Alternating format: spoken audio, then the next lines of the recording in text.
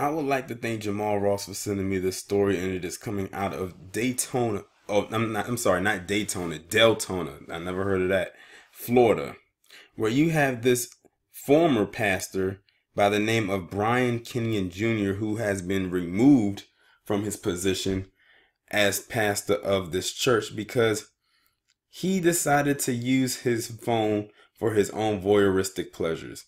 This man took his phone and put it underneath this woman's dress, one of the people who go to the church, while she was putting her child in the car seat in her car. Let me go ahead and read this article. It said a pastor in Florida is under arrest and out of a job after allegedly recording images under the dress of a parishioner as she bent over to put her child in a car seat. 31-year-old Brian Kenyon Jr., formerly with the Florida Church of Christ, was arrested Thursday afternoon on a charge of video voyeurism. Volusia County Sheriff spokesman Andrew Gant tells the Daytona Beach News Journal that the 41-year-old woman reported the incident on April 24th, telling investigators that it happened 2 weeks earlier when she attended a service at the Church of Christ of Deltona. An arrest report says that she felt skin against her leg and turned to see Kenyon holding his cell phone.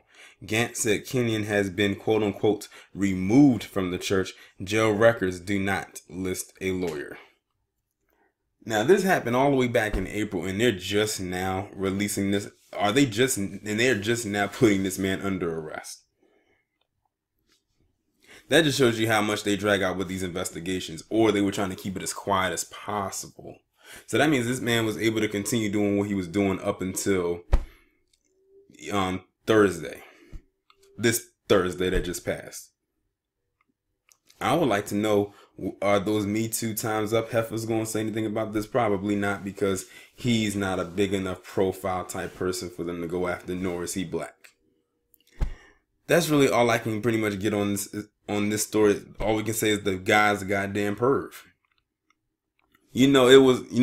Back in the day, they used to have those mirrors where they would put, like, you had old men would have mirrors on the bottom of their canes. So when their cane was held in a certain way, if a woman had on a dress, he would be able to look up under her dress. They actually used to, I remember seeing those being sold in that store, Spencer's, back in the day, but I highly doubt that they sell those anymore. And that was back in the early 2000s.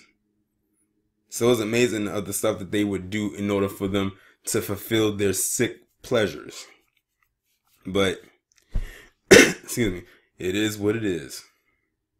Y'all let me know what you think down in the comments. Like, comment, share, subscribe if you can. Donate to the channel via PayPal or become a patron or Patreon. I'll talk to you in the next one.